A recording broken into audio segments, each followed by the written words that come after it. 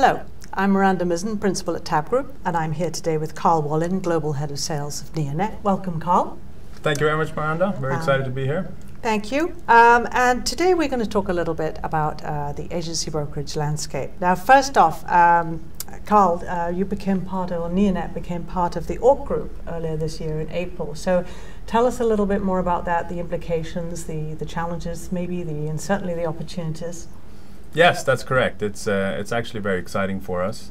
Obviously, Neonet grew as a pure agency brokerage, founded back in '96, and had a very pure agency offering. And more recently went into the technology space. So for the last few years, we've been offering technology solutions, primarily in Europe, and done so quite successfully. Now we're part of the Ork Group since April.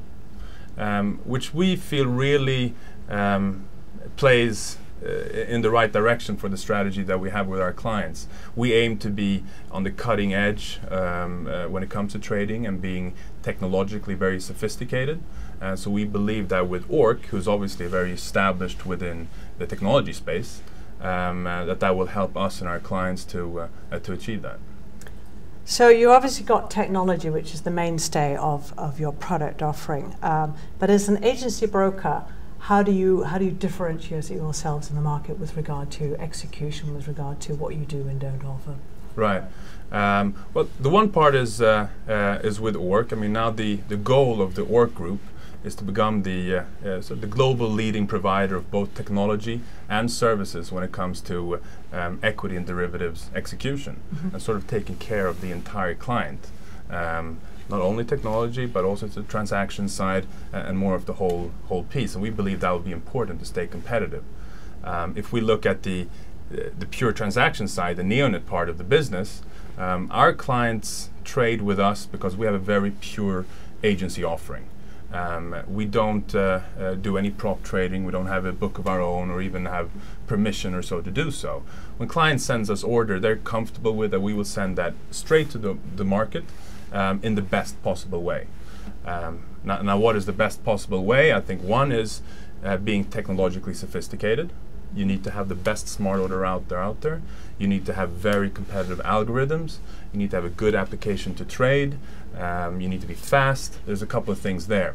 So that's the one side, and then the other side plays on the agency aspect. As I said, we believe that we should not do anything with our client orders, and we have also taken the stance that neither should anybody else. So we've chosen to stay away from internalizers. Many of our competitors use internalizers. Many of the big global agency brokers do. That's well known. And we sort of have said there, well, obviously how that model works is that they see an order and they look at it. If they want to take it, they will trade that order for the broker for free. And we sort of see that they're doing something to that order which sort of goes a little bit against the agency concept. The problem that sort of has on us is that their cost basis on that trade is zero. And there is obviously a race to the bottom when it comes to commissions, and that sort of pushes that even further closer to the bottom. But an important thing to say on that topic as well, though, is that when we look at our spectrum of clients, the more sophisticated the client is, and the more advanced and probably larger they are in terms of their trading, the less important is actually the commission rate. I mean, the 1 basis point, couple of basis points here and there, and it's much more important with market impact. Are we hitting the volume out there? Are we finding the hidden volume? And how is that order being taken care of? So, sort of that's where we are, and that's how we try to provide a good service to our clients. Interesting. And just wrapping up here, you're obviously present on 3 continents. Where is your main focus at the moment? Yes, I mean, obviously we come from a European background, the Nordics, just as Ork. So for us, still Europe is where we have the biggest footprint, but we're growing quite quickly. Looking here in North America, we've recently done some quite aggressive hiring. Ork Group has a bigger presence than we have here. They have a big office in Chicago with 50, 60 employees or so, do a lot of their development there. So we are right now growing in North America. In terms of the trading that we will execute, I think most of that will be still in Europe. The flow will be going into our home market, and the same thing goes for Asia. Excellent. Well, thank you.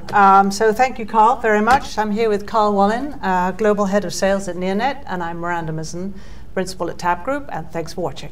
Thank you.